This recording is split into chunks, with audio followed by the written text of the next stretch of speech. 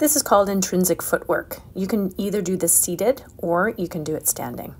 The whole idea here, you guys, is to lift those big toes without moving your little toes and vice versa. You're going to practice by keeping all toes on the ground and then lifting your big toes up all by themselves, as well as doing the same thing with your little toes.